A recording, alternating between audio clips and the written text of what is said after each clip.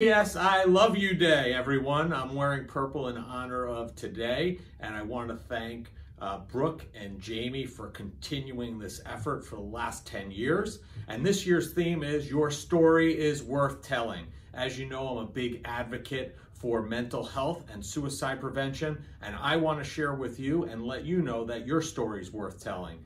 As many of you know, we lost my brother-in-law in 2004, and that's what spearheaded my effort. So make sure you tell your story because it's worth telling, and celebrate PS I Love You Day in conjunction with Valentine's Day, and make it a great one.